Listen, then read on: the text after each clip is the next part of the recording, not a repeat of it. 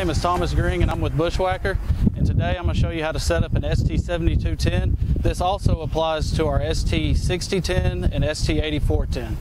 The first step you're going to want to do is come here, take your pins out,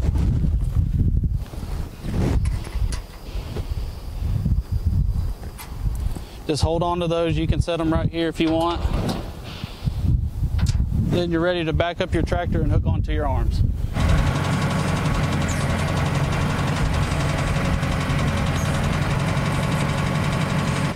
Now we're going to hook up our lift arms onto our pins.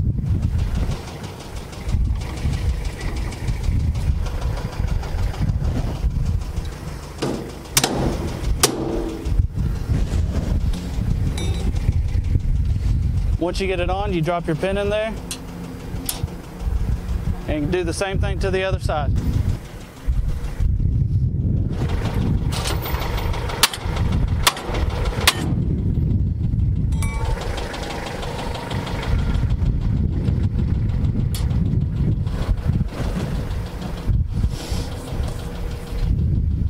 Last thing on hooking up the 3-point hitch, you want to get your top link arm and hook it here to your clevis.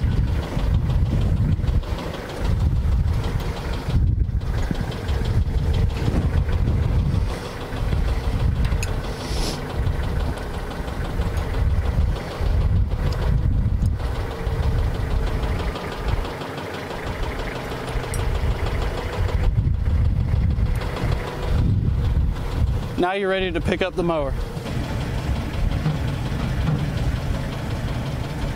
Once you have the mower picked up, you'll come back to the back of the unit.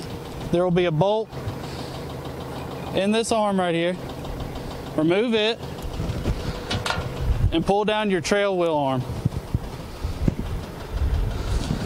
There's different settings on here depending on how high you want to cut.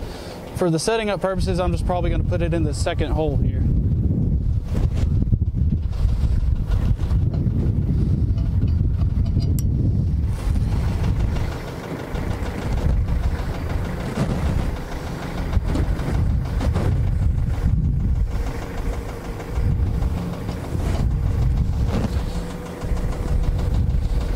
Once you get it in that second hole, put on your nut and tighten it down.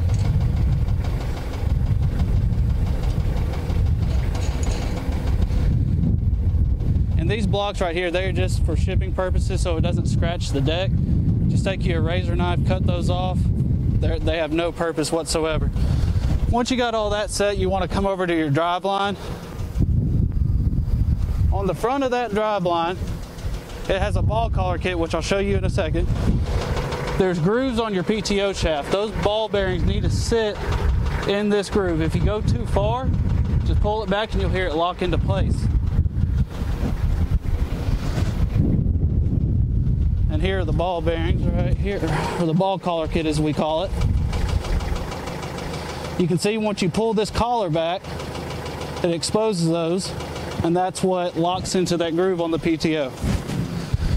On the back side, if you look here, on this cover, it's got a Phillips head screw. You remove this plastic cover right here, which gives you access to the input shaft of this gearbox.